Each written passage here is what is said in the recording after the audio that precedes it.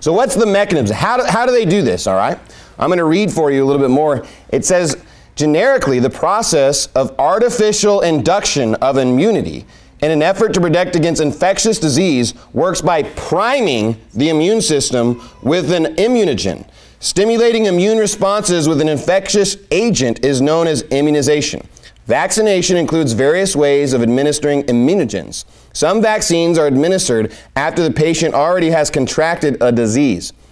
Vaccines given after exposure to smallpox within the first 3 days are reported to attenuate the disease considerably, and vaccination up to a week after exposure probably offers some protection from disease or may reduce the severity of the disease. Let me read that for you again.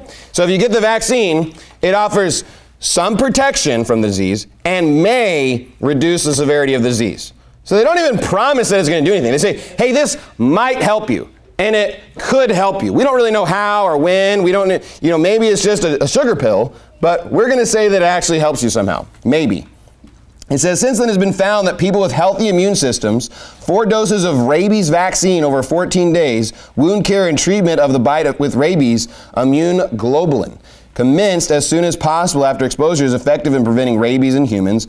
Other examples include experimental AIDS, cancer, and Alzheimer's disease vaccines. Such immunizations aim to trigger an immune response more rapidly and with less harm than natural infection. Most vaccines are given by hypertonic injection, as they are not absorbed readily through the intestines. Live attenuated polio, some typhoid, some cholera vaccines are given orally to produce immunity in the bowel. While vaccination provides a lasting effect, it usually takes several weeks to develop, while passive immunity, the transfer of antibodies, has immediate effect. Okay, so what they're just trying to say, they're trying to fake it, okay? They don't want to actually give you the disease, or sometimes they'll inject you after you get the disease, and they're saying, well, maybe it helps a little bit, but after you get a disease, your body builds immunity, okay? So if you were to go to school, they ask for your immunization and vaccination records, or your immunization and inoculation records. Now, what are they saying? What they're saying is immunity is if you got a disease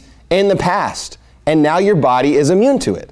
Inoculation means we shot you up with their, perverted, twisted version of it, and maybe it helped you or maybe it didn't, okay? So you don't actually have immunity from getting a vaccination. It's just you're inoculated with it, okay?